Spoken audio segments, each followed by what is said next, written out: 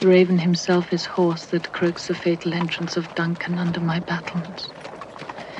Come, you spirits that tend on mortal thoughts, unsex me here, and fill me from the crown to the toe top full of direst cruelty.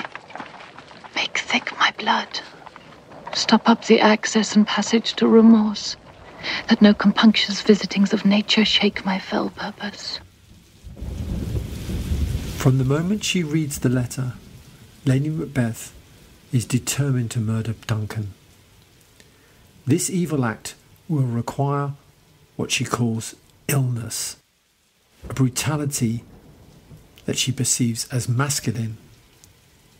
She calls on the spirits to unsex her and make thick my blood to carry out the direst cruelty. In other words, she wants the spirits to remove all maternal, feminine, or human feeling from her.